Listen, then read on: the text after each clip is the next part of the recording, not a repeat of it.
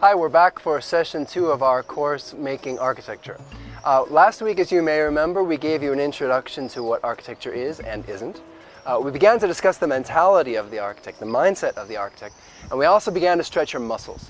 What we're going to do today is to discuss the work of architecture, or the project, in its larger context, in its larger environment. And I mean both its material environment and its social environment. So what's my environment right now? Well, I'm here in front of the Aqueduct of Segovia. This is about a 10 to 15 minute walk from IE University, where the architecture studios are. And let's talk about this thing. Why is this here? Does this thing fit in its context? Well, to the extent that we don't have a whole lot of 2,000-year-old massive works of Roman infrastructure in the neighborhood, no, it's not a good fit. But of course, if we zoom out and we think about it more broadly, it makes a lot of sense. So why is this here in the first place?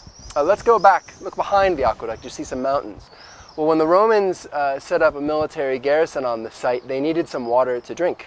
And as anybody who's spent much time here on the Castilian Meseta knows, there's not a whole lot of water here. So they set up a system of gravity-based water transfer, and this aqueduct is a part of it. Now, what's it made of? It's made of stones. The stones were probably found around here, not far from here. It's directly a product of the environment. Now, it no longer carries water, although it did up until about the late 1960s. But what it is today is an engine for tourism. People come here to see this amazing 2,000-year-old structure that's entirely gravity-based, that has no mortar at all.